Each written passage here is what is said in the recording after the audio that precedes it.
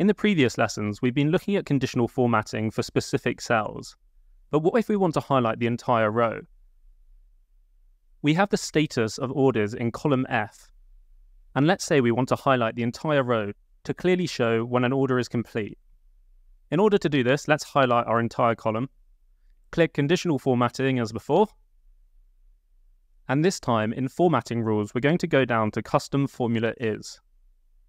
In this box, we're going to enter equals $, the $ is very important, F2, and then equals complete.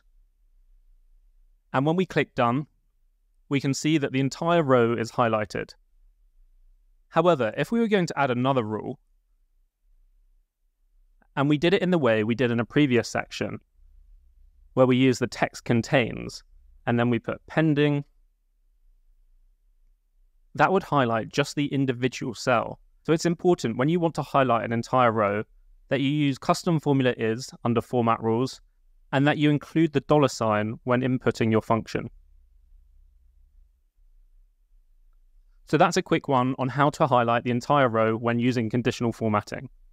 In the next lesson, we're going to look at multiple conditional formatting rules.